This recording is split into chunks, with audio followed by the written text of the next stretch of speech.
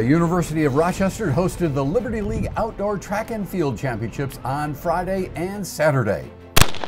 In the men's competition, this was the 4x100 relay, and the Yellowjackets team of Edith Jane, Mitchell Leinart, PJ London, and Manny Aribo just beat out Ithaca for first place.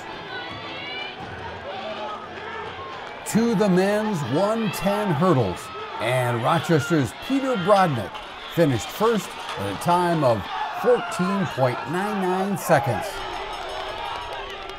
Then in the men's 800, U of R senior Scott Sikorsky came in first in a meet record time of 152.16. In the triple jump, the Yellowjackets' Cole Goodman was the winner. He also won the long jump and was named co-field performer of the meet.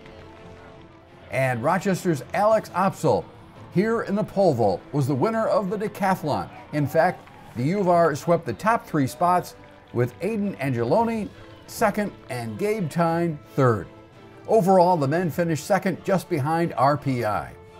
In the women's competition, the University of Rochester's Ashley Heffernan was the winner of the heptathlon. She had 4,642 points. In the women's 100 meters, this was the Yellowjackets' Madeline O'Connell winning in a time of 12.21 seconds. The U of R took the top 3 positions in both the 200 and 400 meters, and Susan Bansbach was the winner in both of those events and was named the track performer of the meet. And a key race in the 4x400 meters, and the Rochester team of Madeline O'Connell, Kristen Hardy, Megan Bell, and Susan Bansbach won it as the Yellowjackets took the Women's Liberty League Outdoor Track and Field Championship. We've just been gunning for outdoor because we knew that there was a target on our back, and we just wanted to, protect our turf, Fauver, our home stadium, and I think that everyone gave it their 110%. So I don't know, I was really happy with how our team did. Talk about your time here. I know your season's not over, but yeah. Honestly, this is probably what's made my college. All my friends are on the team. Get to see them and race with them and practice with them every single day. And I think thinking back and forward for the next few weeks, hopefully, I should make as many memories as I possibly can. Talk about that. You and your teammates finishing well. We all ended up PRing. I had a season best, and Sam Lorenzetti had a lifetime best. Kyle Lane also had a lifetime best. So when you PR, when 2 people PR, there's not much you can really hope for. You just hope that the other competition doesn't do as well, which unfortunately they did. But it is what it is.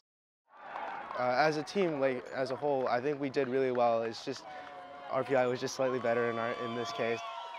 It was really, really exciting to have a chance to host the Liberty League Championships, to have our women's team come out on top. We knew that was going to be a really close competition with Ithaca. We had so many athletes just elevate their performances this weekend, and a great crowd of friends and family and teammates and alumni that were here cheering them on, and I think it really helped elevate the team's performances over the weekend. And the men, we came in hoping we'd be in contention to win the title. We came up a little short on that. I told our guys a little while ago they had nothing to hang their heads about this weekend. They went out and performed amazingly over both days of the championship. Unfortunately, RPI came out just on top. We were really fortunate again. We had the men's field performer of the meet in Cole Goodman. He broke our school record in the triple jump. It was our longest standing school record from the early 70s. I think second in the nation right now in the triple jump. He had a top 10 in the nation mark in the long jump. Won that event, was the field performer of the meet. Scott Sikorsky won the 800, was second in the 1500 meters. So we just had a lot of tremendous performances this weekend. Jordan Johnson, only a sophomore, won the javelin title for us yesterday. He came in not even ranked in the top 8, and he pulled a nice upset and won that javelin. So again, the guys really got some great contributions from the sprinters, the distance runners, the jumpers, multi-event guys, our decathletes.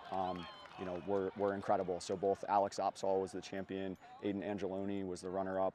They both put up scores that should get them into the national championship meet in a few weeks. We had so many women win individual championships. Swept both relays, which is a huge emphasis for us in our team, in sort of team success and relays. But Susan Bansbach was named the women's track performers in the meet. She won the 400, the 200, the 4x1, and the 4x4 relays.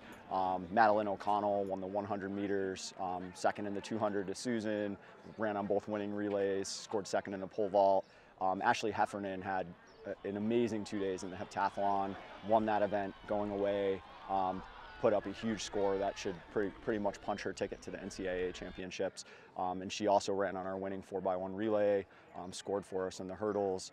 Jillian Reeder and Cora Rose both were individual champions in the throws for us. So we talk a lot about in our team trying to be a well-balanced team, and I think to see our women's team win a championship with contributions from all different aspects of the team today was really rewarding and really exciting. Again, we were really proud of how both teams performed this weekend, and I think it was just really exciting for them to be able to compete in front of their home fans, so to speak, here at Fauver Stadium. You are